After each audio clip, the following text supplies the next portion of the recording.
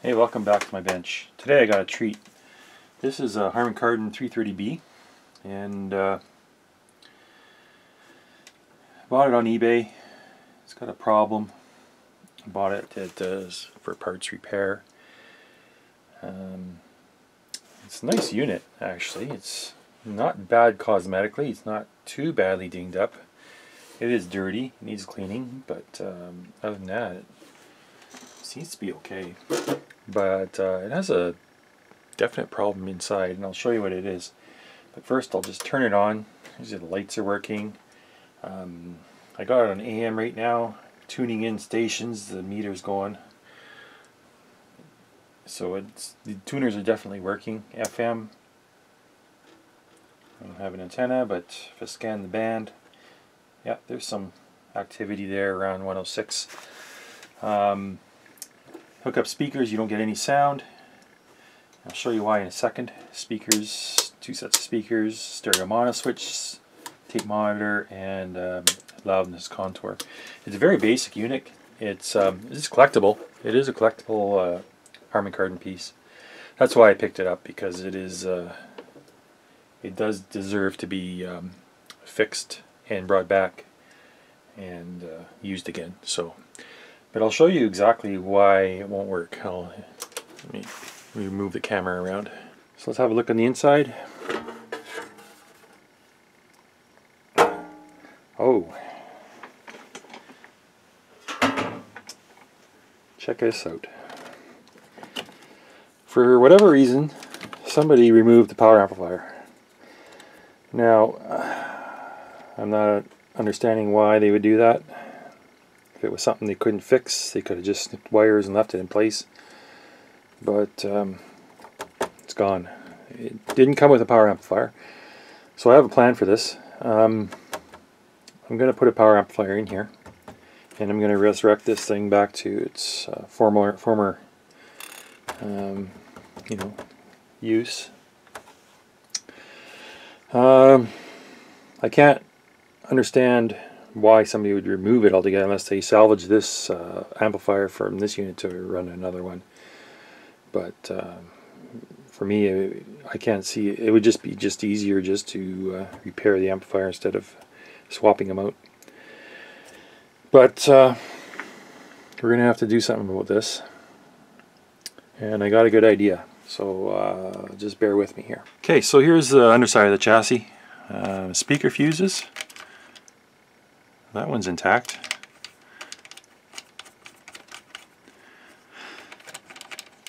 And that one's intact. So I'm assuming the amplifier is okay. This has the preamp out and main amp in connections, and it's missing the jumpers. But here is the signal wires. I got a white and a black one. Those are my input for the power amplifier. I got some wires here that were heat shrinked to cover up. I think these are speaker connections. And I got a black wire here. It's just probably a ground. I don't see a power wire, but it looks like somebody systematically clipped this out and covered these up so they wouldn't short, and turn this into just maybe a preamplifier tuner, and use it with a separate power amplifier. But that still doesn't make sense, because why would they just leave it in place and unplug the jumpers and use it that way? But anyways, it's going to remain a mystery to me anyway. So it looks like a nice unit, nice and clean and well taken care of. Doesn't look like it's been worked on otherwise. So it's good. We're going to get it back and going, and I'm going to show you here what my plan is. Alright, so this arrived today, and I've been itching to get into it. Let's see if I can open this up and show you without spilling all my security details. So, and this by the way came international overnight from China in one day, and I was really impressed. So there it is. It's actually the second time I used them. The first time I used them, I ordered printed circuit boards, and I can't remember the date, back in May I think, and I'm still waiting for them because I was a cheapskate. I ordered the free shipping option. This time around I opted to pay $24 for the DHL, and it was here the next day, which is awesome. So what do we have in the box?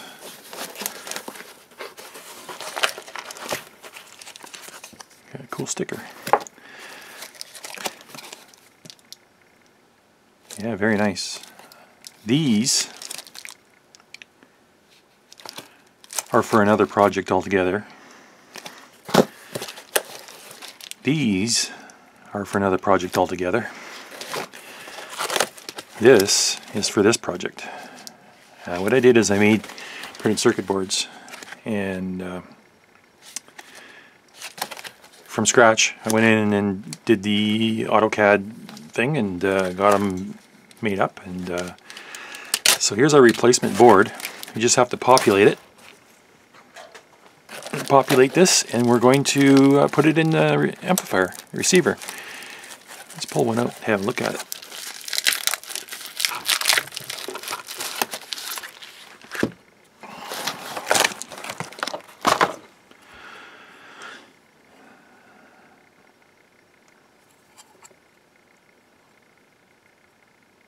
Oh, it looks pretty good.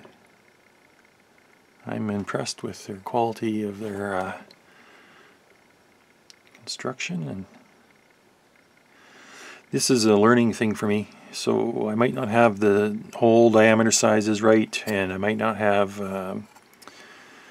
you know, using the right footprint for capacitors, for example. But you know, going off the service manual, going off schematics and drawings of the board itself, and the trace layouts and the component placements, I created this. So let's try this into the receiver and see how it fits. It should fit, unless they screwed up my measurements. It's got my little copyright on there too. Cool. Alright, so we're back here. Let's see. Looks like it's going to be perfect fit for the holes in the board. Everything should be 100%. So I think that's what I'm going to go with.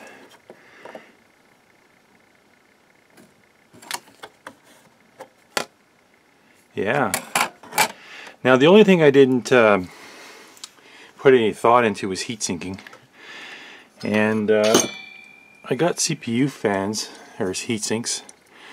I was thinking taking one of these, cutting it in half, and then I can have one for each channel, and I can mount them on, and I think that'll be good. There's a lot of cooling capacity in this thing, even convectionally. If I orientate the fins like that, the hot air will rise, and it looks like it will fit. No, it won't. It won't fit under. I might have to cut these off. But we'll figure something out, because I have lots of scrap aluminum here, and I got bins full of old heat sinks and stuff, and maybe I'll find I wouldn't mind a one-piece solution, but if I have to go two pieces, I don't care. I'll do it. I'll just make little brackets and just a few extra screws, and everything will be honky-dory. Okay, so I'll get started. I think I have to start collecting up some parts. I already have, for this project, a bunch of parts already coming in. I don't know if this is a repair or a project. I guess it's a project. So, no, not that. No, not that. So I got film capacitors. These are 10 ohm resistors I needed. That's for something else. That's for something else. These are would be the emitter resistors, 0.47. There'll be the emitter resistors, more film capacitors. Empty, empty. Okay, these are the transistors I selected. Because the original 2SC 1107s aren't going to be easy to find. So what I did is I ordered a bunch of these. These are BD 243s and equivalent to the 2SC 1107s. So this should work good. NPN transistors. So we'll get started on this. And we got caps, resistors, everything we need. Except for heat sinking. Okay, I'll get started on this. Hey, alright, we're back, and I've got a little bit of work done here. I have the board populated, and it's just a matter of securing it down, finding heat sink, and getting those 4 transistors soldered in. I haven't done that yet. Everything else is complete on this. I still have to get the double junction diodes for the heat compensation on the circuit on this thing. So, but that's easy. I can just get regular diodes and stack them up. But yeah, it turned out really nice. The board is perfect in the way that I ordered it. There's no mistakes. I have nothing bad to say about the board whatsoever. My mistakes is I overlooked hole sizes. A lot of these holes were 0.6 millimeters, and if you actually measure the leads on some of these resistors, they are at 0.6 millimeters or over. So I had a hell of a time getting a lot of these resistors in the holes. I had to drill out a few of them. So newbie mistake, make sure you have the right hole sizes for your components. Other than that, it was smooth as glass. Everything worked great. So what I'll do is secure this down.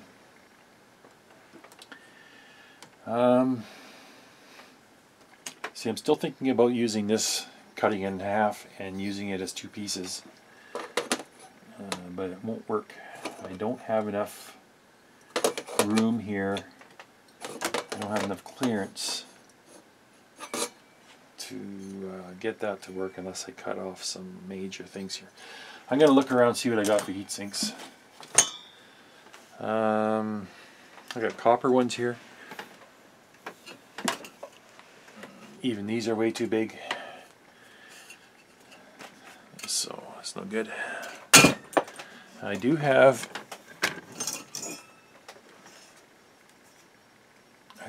copper heat sinks like this. I would need to cut it. This would work.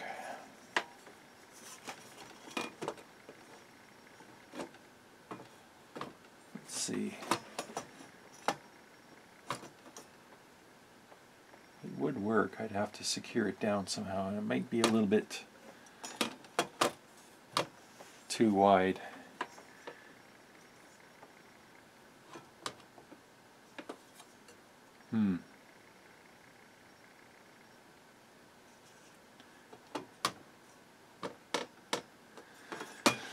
Oh, let's see here. Yeah, I would need to cut about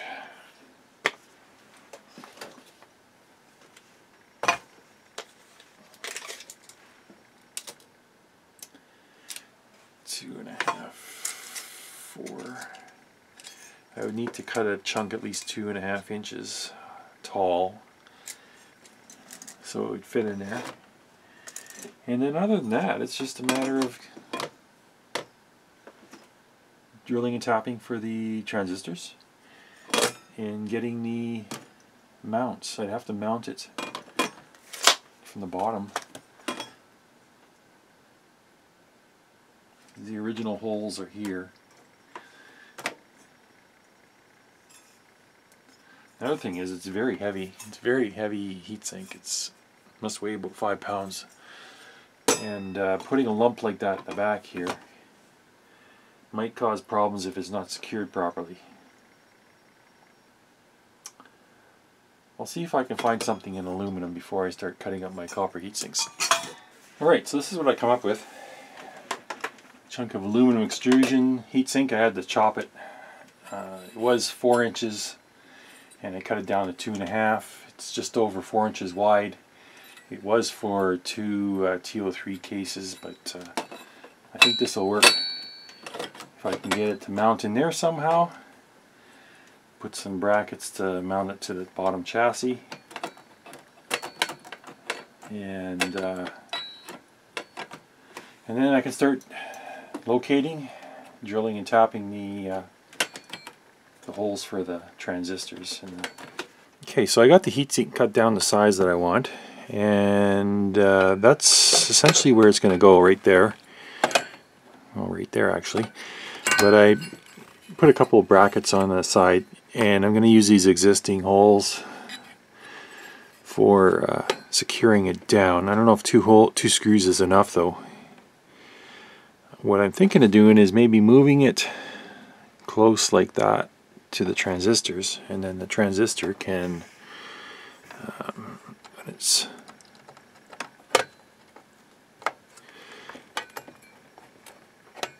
so it can be up like this, probably up like that. I'm just worried about movement this way, like that. What I might do is I might make an L bracket and just pin it to the back so it doesn't vibrate or rock, and then that way we won't end up with busted leads on our transistors, cracked solder joints. Okay, so I'll mark these holes where I want to drill them. Okay, I got the heatsink mounted, located and mounted where I want it, and I got it in just the right spot, I think, to so these transistors can just go in like that. And that's what I plan on doing. I'm going to mark holes for drilling the transistors. I'll mark 4 holes for that and drill those out, tap them for a machine thread, and then I'll drill a couple holes for the mounting of the 2 temperature sensor diodes that I'll need, and then just a matter of soldering these in and then wiring up the amplifier, and then we're going to hear some sound, I hope. Alright, so I've been busy doing a little bit of work. I got the 4 transistors, I got the holes drilled and tapped, and then I got the transistors mounted. They're soldered to the board. I have the double diode junction temperature sensors mounted. A little bit of heatsink goop on there to make sure that they get the right heatsink temperature. So everything's done on top here. I just need to flip it over and start connecting wires from the chassis to the board. One thing I want to do before I do anything else is I want to power this amplifier with a bench supply, just to make sure I don't have any upsets, any unexpected surprises, you know what I mean? So maybe I'll do that. What I'll do is I'll attach the speakers to the board, speaker connections to the board, and then I can attach my bench speakers, and then I'll apply I don't know what the supply voltage is for this thing. It never really says. 52.3, 52.5 volts. Yeah, that's the full output from this power transformer in this bridge. They only got a 2200 microfarad capacitor here. I might upgrade that if it's. I'll test it, see if it's bad or not. It's an old one. But I might slap a 4700 or maybe something bigger, I don't know. And they only have one too, that's unusual. So anyways, power supply, the full power is 53.5 volts. And that connects through the fuses to the two amplifiers. Okay, it's got marked in the board here, LP407. LP412. Okay, so those two, LP407 somewhere back here I should have markings for the okay, so I'll do that, connect the speakers, and then I'll bench in some power to see if it's going to smoke or not. Okay, so I got inputs wired, I have the ground attached, I have the speaker outputs connected. I don't have the power rails connected yet. I still have two wires dangling here. They come from these two fuses and they supply power for the left and right channel. But I do have it hooked up to a power supply, and I have it at 12.5 volts, so I'm going to attach the positive to see what happens. Getting very quiet thump out of the speakers and no current being drawn. It's a good sign. The other channel, same thing. Got 0 milliamps. So let's turn up the voltage. Let's turn it up to 30 volts. Let's see how this goes. Still got nothing there. Still quiet there. I think I'm going to put full power to it. And then let's actually, before I do that, let's get a signal going. Alright, so I got the power supply tied in to the board, and it's a matter of just applying full power now. Make sure that's off, speakers are on. Okay, let me put this in.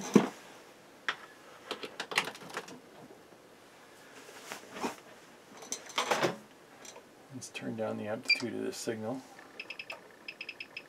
I don't know what's going to come blasting out of here. If it's going to be bad or good. Okay, turning it on.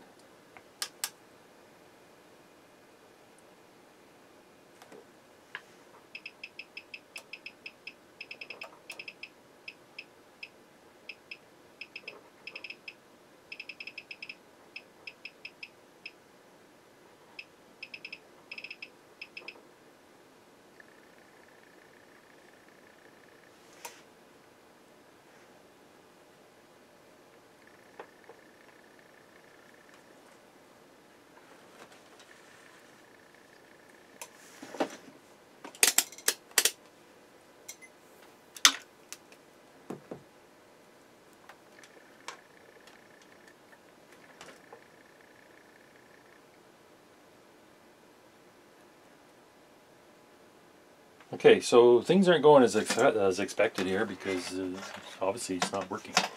I've got a few problems on my hands I got to deal with. When I turn on the power, the amplifier is working. I can barely hear anything out of the speakers. But there is something. The problem is I have a lot of bias current. I'm supposed to have 8 millivolts across these emitter resistors, and I got like 63 millivolts. So it's like 8 times what it should be. And the heatsink is getting warm with just sitting on idling. This side has 30 millivolts.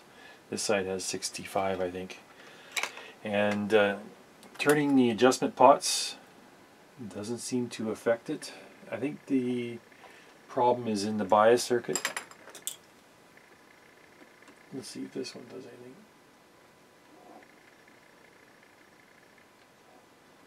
See, this one does nothing as well.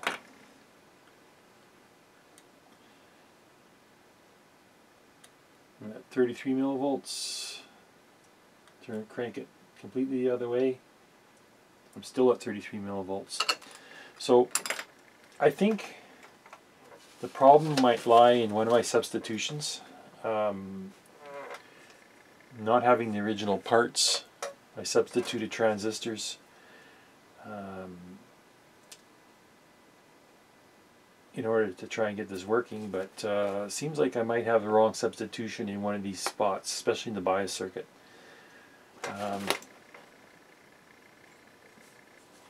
Continues to get warm. That kind of concerns me. You know, it is pulling a lot of current through those transistors, which is expected. three things I want to check. The double junction diodes that I'm using, and make sure they're correct. And the trim pots for the bias adjustment, I want to make sure they're working. And I want to check around some of these substituted transistors I put in, make sure that I'm getting proper voltages. Somehow I don't think I am. Nothing's getting hot, aside from the main power transistors are heating up this heatsink. It's up around 50 degrees C now, so I'm going to shut it off, let it cool down.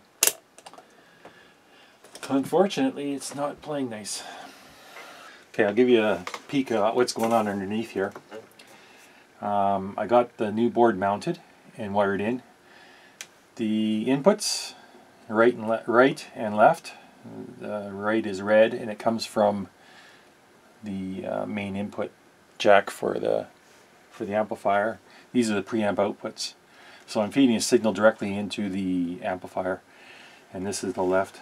And that's pretty much it for there. There's a ground wire, one ground wire, and the green and the purple, those are my outputs to speakers. This is a capacitor coupled audio amplifier, so there's a 1000 microfarad capacitor in series with the output transistors and the speakers. So you won't ever get any DC current going through these because it's got that 1000 microfarad blocking capacitor. Unless the capacitor fails, of course, and then you got a problem. Power is fed to the amplifier by these two wires here, and they come from these fuses. So I got the, oh no, sorry, not these two wires, this orange wire and this red wire. This wire's for left channel, I believe, and then the other red wire, or orange wire, yeah, orange wire here, this orange wire feeds the power for the other amplifier. So there's two independent amplifiers on this board, and they're both fed separately with power, and they're fused. That's where they have the fuses. So if you have a problem with your amplifier, these fuses are going to go. There's only 1.5 amps here, and these amplifiers are fed with, believe it or not, it's like 55 volts. Let's measure it right now. You can't see that, can you? Here, let me get this set here, and then this I'll put on one of the, there, and I'll turn it on. Yeah, 47 volts.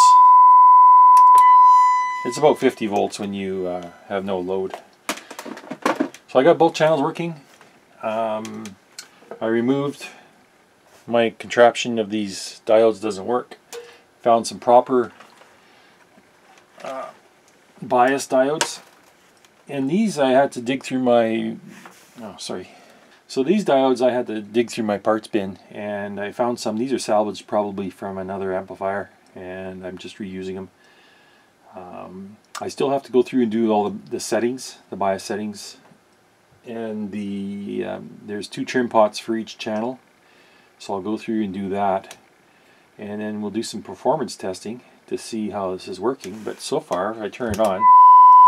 I'm feeding it 100 millivolts right now.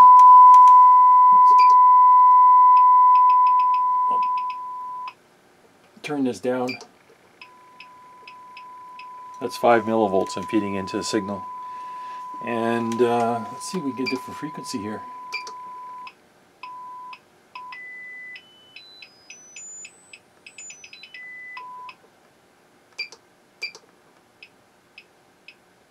Here's 10 hertz. Let's turn it up.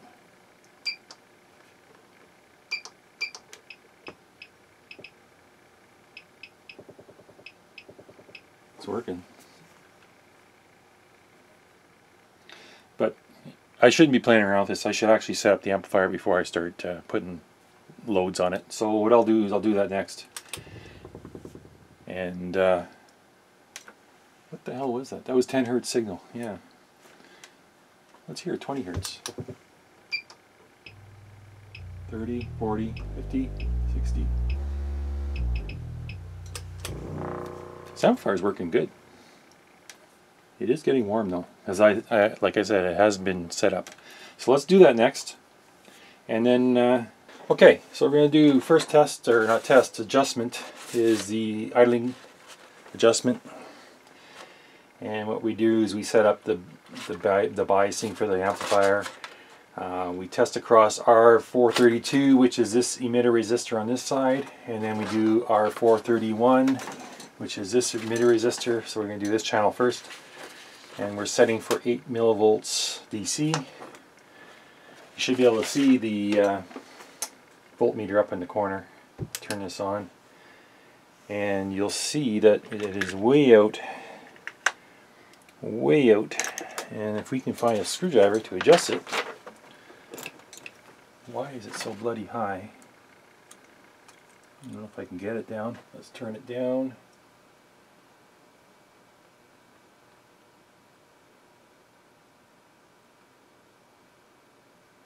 And we don't have correct range of adjustment.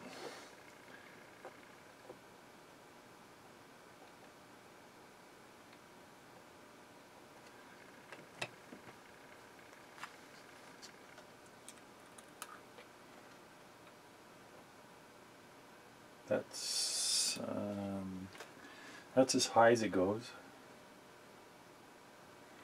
And if I turn it opposite way,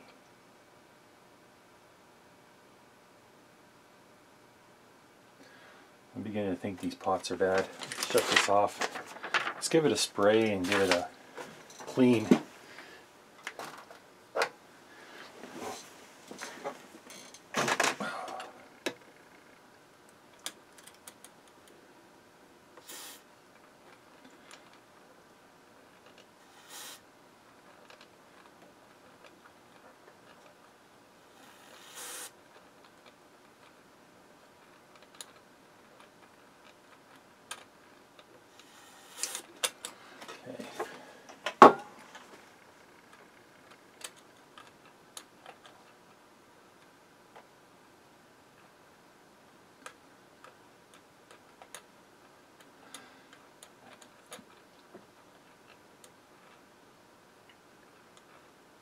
What I might need to do is get rid of these pots and get some decent ones, 10 turn or something. Let's give it a little shot of deoxit too, just to clean it up.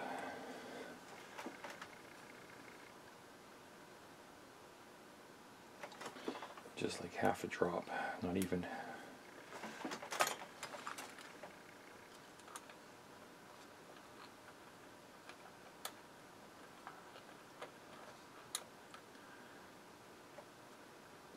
Okay, so try one more time. Turn it on.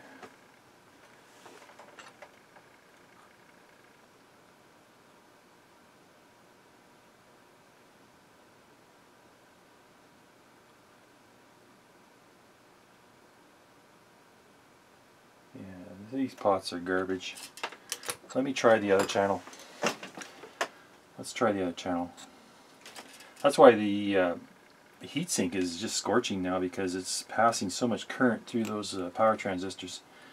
We're getting, when it should be 8 millivolts, we're getting like 160, 150.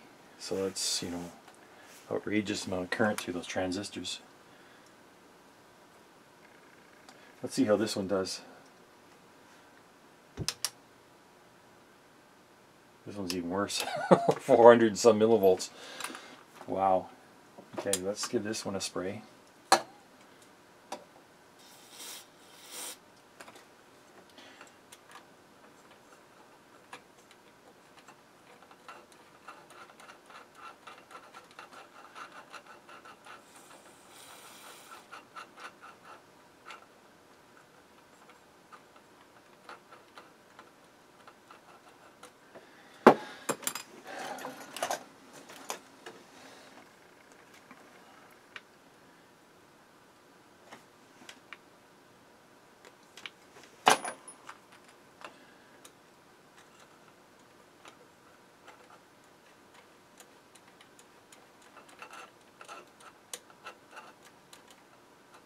Okay, let's try one more time.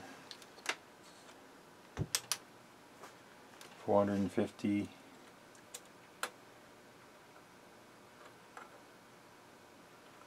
400.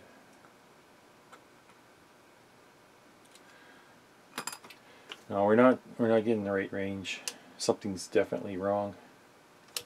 Something's definitely wrong with the biasing still on this. It might be one of the transistors I substituted. Might have the wrong gain. Let's see here.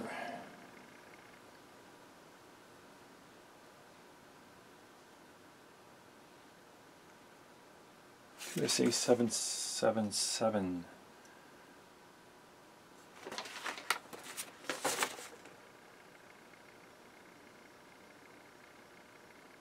Okay, let me go through, run through with what I think is going on here and what's wrong with this amplifier at the moment. Problem I'm having is I have too much idle current going through my output transistors. I have, I'm trying to set it, and it should be around 8 millivolts across one of these resistors, but it's not. I'm getting, on one channel I'm getting around, the lowest I can set it to is 35 millivolts. Can you see that? No, you can't. Sorry. The lowest I can set it to is on the one channel is 35 millivolts, and the other channel, the lowest I can actually set it down to is 350 millivolts.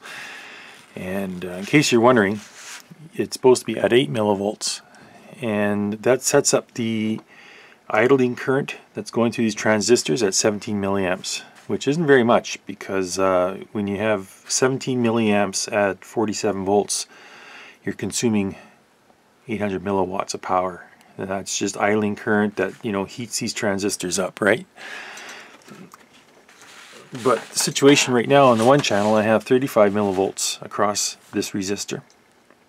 So what that's doing is it's setting up 74 milliamps of idle current when I only want 17, and these two transistors are dissipating, well, and their resistors as well. They're dissipating 3.5 watts altogether, which isn't terrible, but it's not great, because you're going to get warming up. You know, your heatsink's going to be warming up, and your amplifier is sitting idle. It's going to get warm. But on the other channel, my problem is I have 350 millivolts going through here, so I don't know why the difference between the two channels. I'm going to have to investigate that, but I'm going to focus on one channel first. 350 millivolts across, you know, this resistor, and that sets up the idle current at 745 milliamps, which is a hell of a lot of current these transistors are going through right now. It's almost an amp of current that's being bled down and doing absolutely no work at all except heating up these transistors, and that's like 35 watts of power. So I'm going to focus on one channel first. But this is what I think is going on here. I have this 3K pot, our VR404, and it's got a range from 0 ohms to 3K ohms. And when I turn the pot down to a low resistance at 0 ohms, I get a higher idling current here. I get it goes up to like 50 or 60 milliamps. And when I turn it to the 3K, turn the pot to measure 3K across here, it goes down to 35 millivolts. That's the lowest I can get it. No, actually it goes down to about 40 some. 45 I think it was. Does that make right? Yeah, that's right, I think. So what I did is I took this 3K pot out and I put in a 5K. Alright, I wanted to see if that extra 2K of range of adjustment made a difference. And it did. It dropped from what it was previously down to 35 millivolts. That's where I get this 35 millivolts from, because I had it in my head. I'm sorry. So what I think is going on here is, if you look at the flow current through here, here, this is the way I'm thinking anyways. I'm not 100% sure. Then it goes through these two diodes, then it goes through the bias pot, and then it goes through this transistor. 100 ohm resistor to ground. I think that's the path, the current path for this circuit. 5K, 3K, it improves, but it doesn't improve enough. And then if I went in and I started tinkering with these resistor values, which I might have to do, it might bring that back into the center of balance. Because right now on this transistor, I think I had the measurements. Oh yeah, they're down here. The transistor 404. 404. Okay, collector should be at 24.8 volts. Collector at 24.8. And I measured 29 something, so it's high. And then, which other one was it? The base was at 1 volt. And I measured on this base something like 1.9, I think it was, if memory. And then the emitter was supposed to be at 0.4 volts, and I think I measured 0.9. So that last number should be 0.4, and that is the current flowing through this leg. So that current is high. So something's telling me this transistor is turning on more than what it should. And this is a 2SC1345, which I didn't have, and so what I did is I substituted 2SC1345. What I did is I substituted a C2240. And when I'm going to have to rethink this, I'm going to have to go find a different transistor and try it out in this position right here to see if maybe it's the gain on that transistor that's throwing this circuit, this leg of the circuit out.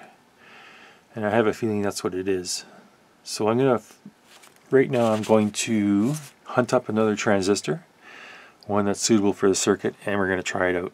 Okay, so I've just spent uncounted hours trying to figure out this amplifier, why it wouldn't work. And I got to admit, it was all a stupid mistake on my part. I'll tell you what was going on here. I had the amplifier all connected, or what I thought was connected, and I was feeding it, you know, this is the ground, and the red and the orange wires your power feeds, the green and the purple wires are speaker outlets, and red and white coaxials are your inputs. Simple enough, right? And what I was doing is I was getting heavy bias on the output transistors, turning them on, and I was getting about 400 millivolts across a 0.47 ohm resistor, which equates to just about an amp of current going through. And it wasn't enough current to blow the protection fuses for each amplifier. Each amplifier has its own protection fuse, 1.5 amps. The current wasn't high enough to blow that fuse, but it was high enough to cause the output transistors to heat up to the point where they would self-destruct. And even with the heat sink, it was pretty bad. It was a lot of heat, a lot of current going through there, dissipating some 35 watts or something on the heat sink for each channel. Couldn't figure out what was going on. I poured over the schematic 100 times. What I did is I knew it worked because I fed a signal through it and it worked. But then for some odd reason it started this high current thing, and now that I think back about it, I know why. The input transistor works fine.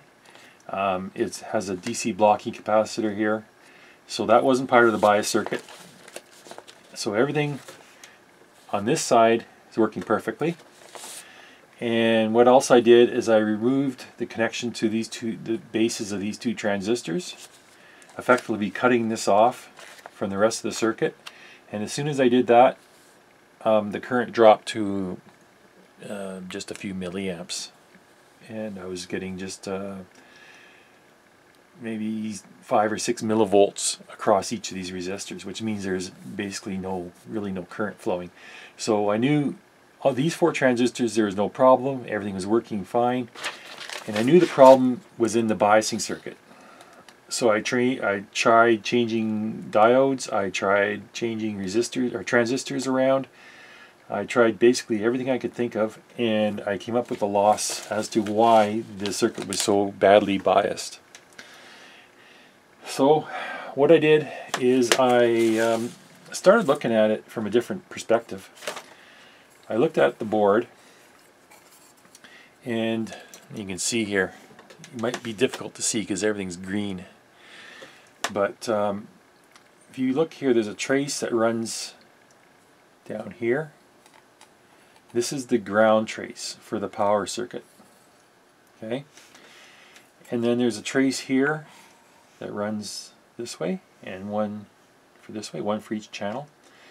These are the ground circuits for the transistor amplification and biasing.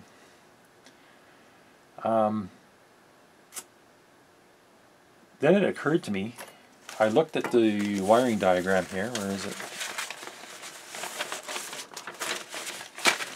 This is the wiring diagram for the amp. Red is my power input. Orange is my power input for the other channel. Black is common ground. It goes right back to the capacitor. Then I have the biasing diode, the white and gray. White and gray is the biasing diode. Purple and green is my speaker outputs. Everything's good on this side. And then I started looking here. Well, I have a shielded cable. I got the center conductor connected to the input, and I got the shielded connected to the ground, which is normal. And then it runs to this input jack, and this input jack is insulated from the chassis. There is no connection between chassis ground and this ground. And then it got me wondering, well, where is the ground for this part of the circuit? There was no ground. And I looked, and there's a wire here coming from the control amp printed circuit board. It's a black wire, and it goes to LP517 for that channel, and it goes to LP501 for this channel. And I got looking at it, and yes, there was wires here, two black wires, and they were cut and tucked into the loom, and I couldn't see them. And I pulled those wires out, and I attached them to the circuit signal grounds, and now everything's working 100%. So my mistake. I didn't connect those two ground wires up and threw out the entire amplifier. But it seems to be working now. I have to get it biased and aligned. And I think I have instructions here for that. Here we go. Yeah, 8 millivolts DC across VR404. Oh, that's the adjustment. Across R432, 431, and I should get 8 millivolts. And then there's a DC balance adjustment as well, which kind of gets the gets the sine wave placed within that band and gives it equal clipping on both positive and negative cycles. So we're going to go through these tests right now. We're going to adjust all this and see if we can get this running, and then move on to the rest of the unit. But man, did that ever screw me up for a lot of time. And you learn from your mistakes, I guess, eh? Okay, we're all wired in for a dummy load. Got a set of speakers, got a oscilloscope hooked up. Got a voltmeter here to tell me how many watts I'm going to put out. Get that ready. Volts AC. Okay, let's turn it on. And we have it. The preamplifier and amplifier are jumpered, so they're connected together now. Let's try speakers 2. We have a signal. You can hear it. And we're on FM. Let's feed it some tones first. Let's start with 1000 Hertz tone.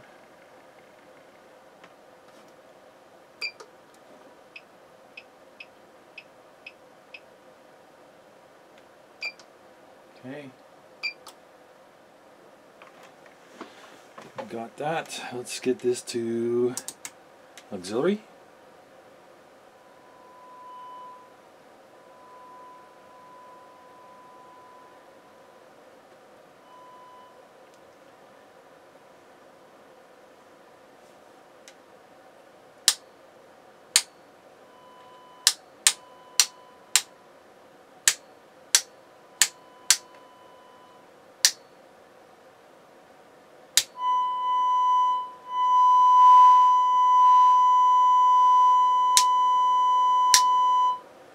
What's going on here? Well, I got smoke.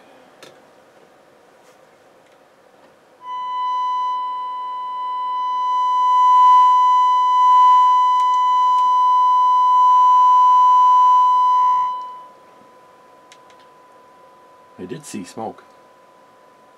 Yes, I'm seeing smoke. Why? What's getting hot? Ah.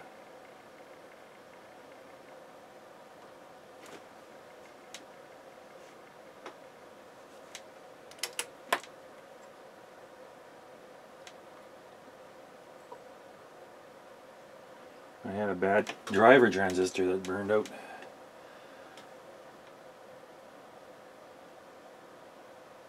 It's not cool. What is going on there? Okay, so I'm just working through some bugs here, and then it seems like I'm having a little upset. I had powered the amplifier up, and I was getting smoke coming from somewhere. I started feeling around, and one of the driver transistors was getting pretty hot. It was burning my fingers. So I removed it, tested it, it's okay. I tested its complement, it's okay. And then I started testing the output transistors, and this one showed base emitter short. So I pulled it out, tested it, it's okay. So I said, what the hell's going on here? So poking around with my ohm meter, there's a resistor here. It's 330 ohms. And I check it with my ohm meter, and it measures 3.7. Now either I made a mistake and put a 3.7 in instead of a 330, or that resistor changed value, which is, don't know if that's possible. I think the first scenario is probably the more realistic one. It does look like it has a black band instead of a brown, and I might have put that in there by mistake, but I think when I built this board, I tested every component for tolerance and value, and put all brand new capacitors, and that one might have slipped by me. I don't know. I'm going to change that to a 330 now, and then we'll get back on track here. The other channel seemed fine, so I think that's my problem. Alright, so I think we got it finally fixed for the last time. I got it on speaker system 1, which is the bench speakers. Let's turn it on.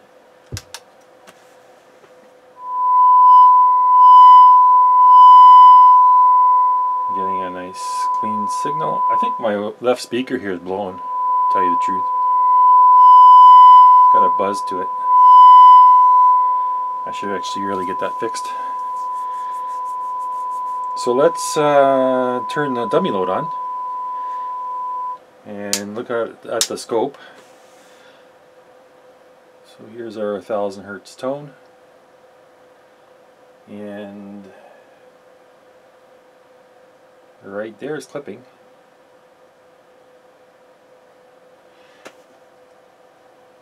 Let's before we do that, let's get this amplifier aligned. Let's do the DC balance adjustment. So we need to do one channel at a time here. Let's do the left channel. Hit the balance all the way over. Turn up the left channel. And you see how the bottom starts clipping before the top? We're going to adjust that. I hope. If I can find a screwdriver. This will work, maybe. No, it's too small. Okay. Turn this up.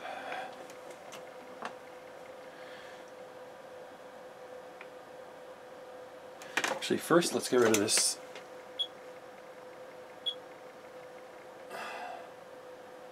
So we can have a good look at this. Left channel.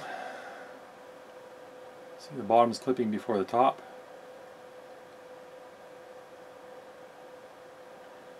Let me adjust this so that it's even.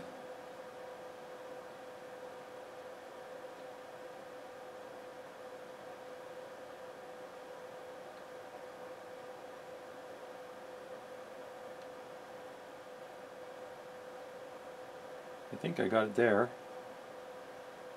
Bottom and top are pretty much equal. So I think we got the balance set right.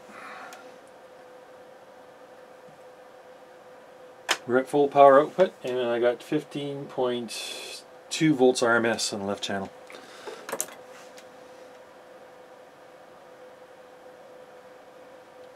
Okay.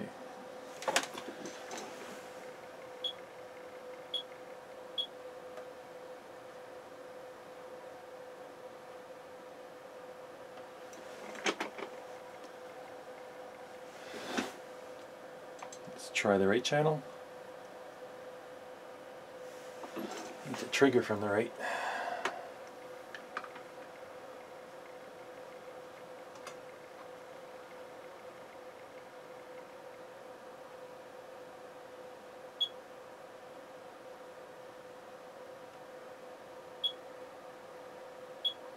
Okay. Got a trigger from channel 2. Let's turn this up. My adjustment tool.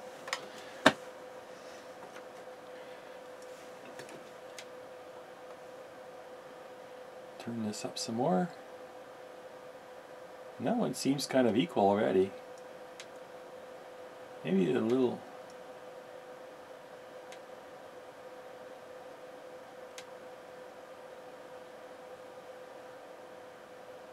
Top comes in a little first, then yeah, I gotta turn up.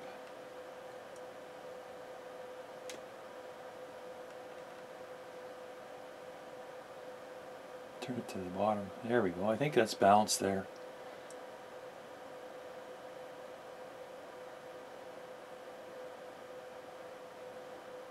It's pretty close. Pretty close. Let's measure this channel. See what we're getting for output.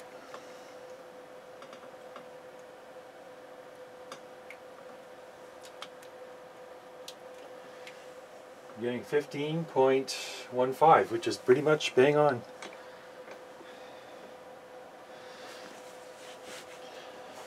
So I think we're done with alignment. Let's try giving it some frequency.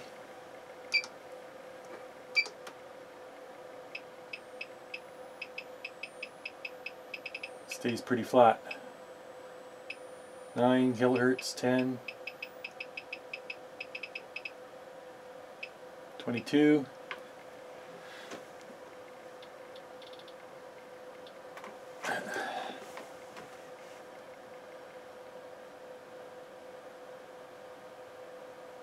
Yeah, it's clipping right there.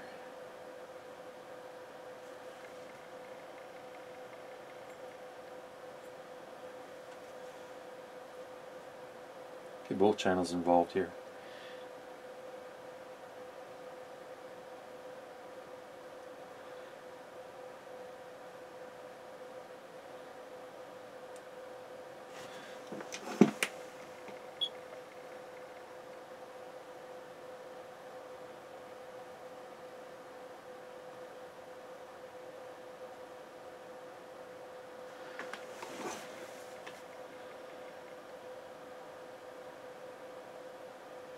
Not bad.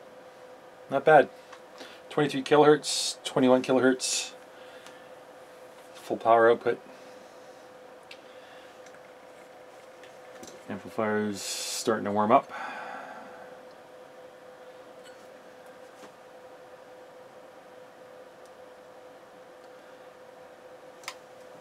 Let's turn this down, turn the speakers back on.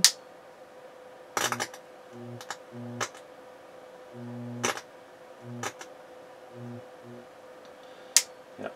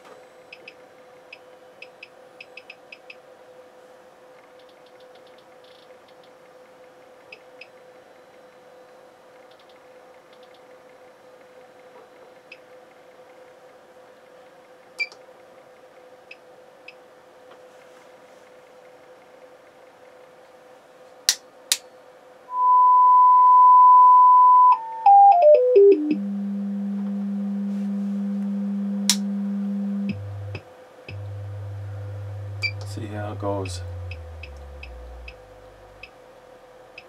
30 hertz.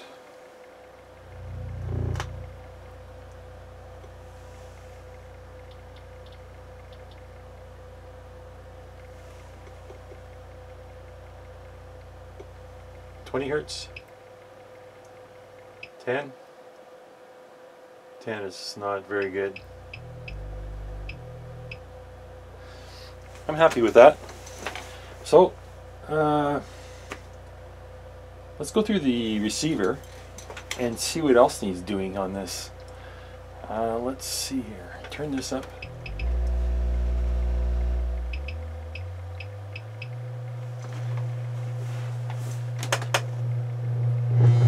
Bass, a little scratchy,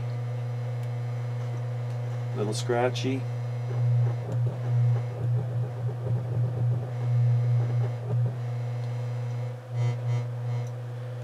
That's the tape.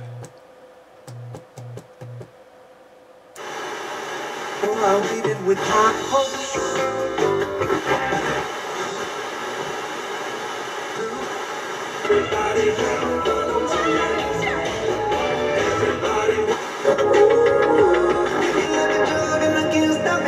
this day, and I guess it's to learn how.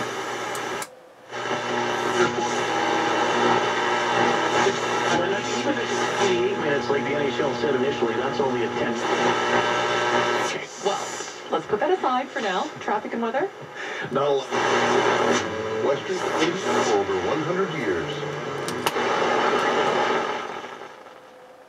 Okay, so AM tuner is working good. I think it needs a little bit of a tune-up. FM's working great. It doesn't even have an antenna, and it was pulling stations in. This is quite warm now that I had it on full power for X number of minutes. Let that cool off. I'm going to go through and check all these capacitors to make sure that they're all still good. If there's any weak ones, I'll change them. I'll go through and do an alignment AM/FM tuner. I'll check the phono board, make sure everything's working there. I'll check the multiplex board, make sure everything's working with the caps and everything's good, and the alignment. And all the lamps are working. I won't touch that. Needs a cleanup. I'll do that. And I'm going to change this capacitor.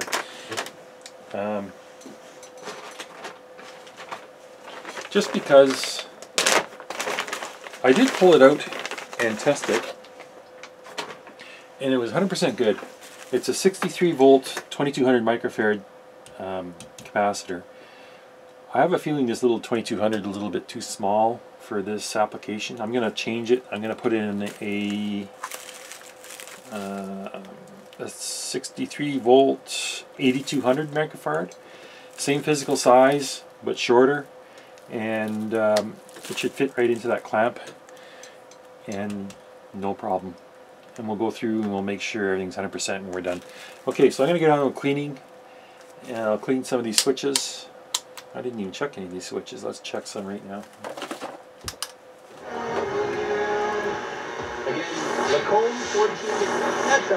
Tuning meter is working. Here's Washboard Union and Doc Ross.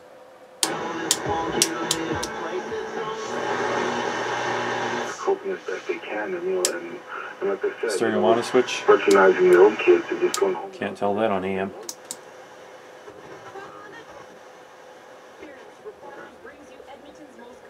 Coverage. CMP are here on scene investigating. It's #1 local news. Global News Hour at 6. Together? Okay. I'll go through and do some cleaning and fixing. I still have to replace a lamp, burned out lamp here for this power switch. Okay, so I got a bit to do. So here's the difference between the two caps. The new one's 8200, the old one's 2200. It's quite a bit shorter. Same diameter, so it'll fit right in the bracket. So I pulled the front panel off and look what I see. There's an LED and these 4 LEDs. This one was left to be incandescent. And then there's 4 LEDs in behind here as well. So somebody's been in here and did a little bit of work. That's okay, but less for me. Turn the signal generator off. I just finished going through the AM/FM alignment, and I was checking to see how bad out of alignment this receiver was, but actually it turned out to be somebody's gone through here and done alignment already.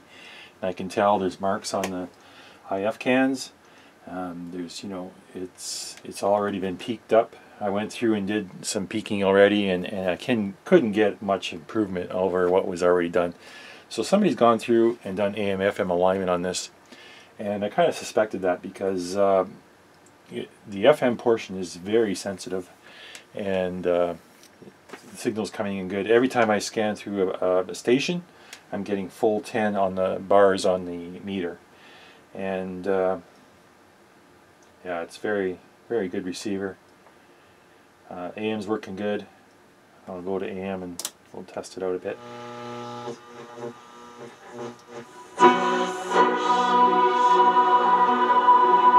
Prime Minister Jacinda Ardern to order a... By practicing safe. I got a little bit of noise on my bench here, and you can hear that buzzing, it's picking up a buzzing. If I started turning things off, that would go away. But for the most part, it's very sensitive. Very sensitive, and I'm only using is the built-in mic, or the built-in antenna. And building up the gas lines in Northern Ontario. So The scale just fully goes right over when a station's.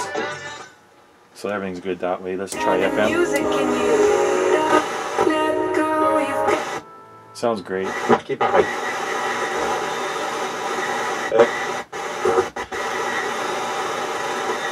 Il est devenu grand patron de la banque. It's very quiet. You got a stereo station. It means it's working properly. You got very little hiss background noise. Ivory is also...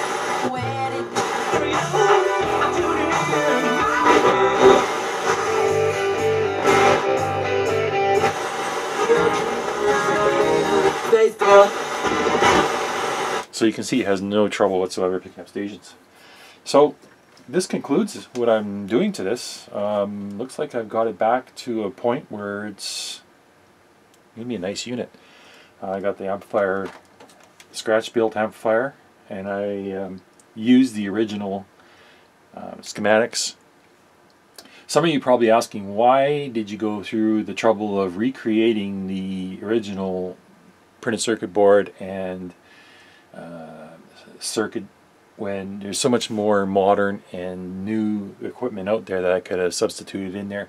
And you're right, I could have substituted, like for example, here's a Class D digital amplifier, stereo. I believe 60 watts a channel, and that would have fit in there just perfect. Would have gave it more power, but to tell you the truth, it wouldn't sound the same. It wouldn't come anywhere as close to the sound this amplifier is going to give. That's the main reason why I stuck with this amplifier, is because I wanted to retain that sound quality that Harman Kardon is known for on these receivers, and you know, I don't think you can beat that. Plus, it's ease of serviceability too. Like, you have full workshop manuals, service manuals for these things, and you know, it's all correct for the workshop manual. So it's a you know, it's a good thing there. I took the 2200 microfarad cap out and replaced it with an 8200, and I think that's going to make some improvement in performance.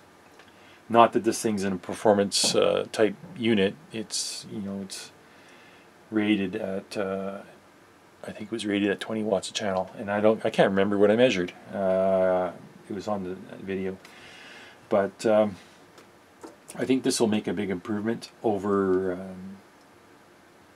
for the amplifier itself in transients and in power output. I went through the entire receiver, checked all of the caps that were originals, and they are all good, so I'm not touching any of them, including the phono preamp stage. There's really nothing else to do to this thing. Somebody went in and did an LED retrofit. These are LEDs. These lights are LEDs. The stereo indicator is an incandescent, but it's working. I'm going to leave it alone. This was an LED replaced, and I replaced this burned out incandescent with another incandescent. So that's working now. Switches are clean, pots are clean, there's no more scratchy pots. Well, that's... Peak down. You go.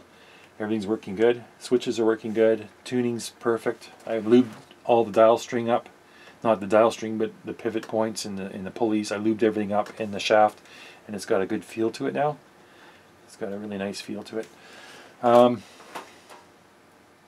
know what else to say to this about this, except for you know, I had my major screw up when I was installing the amplifier. I didn't have grounds installed, and I couldn't figure out why I couldn't get biasing, proper biasing on the amplifier. And that was because they had no ground reference. So as soon as I added the ground reference, everything fell into place and started working perfectly. I'm pleased with the selection of the transistors. I think those will do well in this application, and the application was also for these 4 transistors, the drivers. I substituted those as well, and they're working great. Amplifier is stable, there's no oscillations, no weird distortion. You know, it seems to be working good.